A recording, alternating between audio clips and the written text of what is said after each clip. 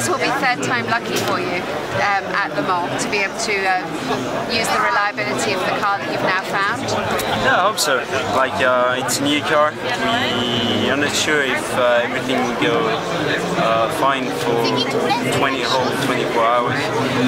The team is doing their best to be as competitive as possible.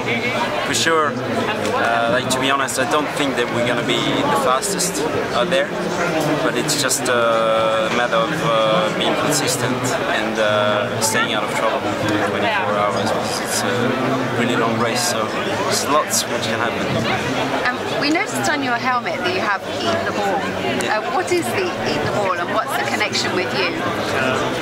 It's a new company. They build like bread in ball shapes, like different sports balls. And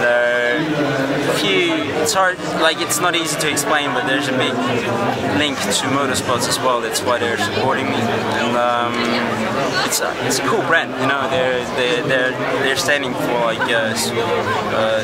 for sporty young enterprise, which is just trying to help young athletes to make it work.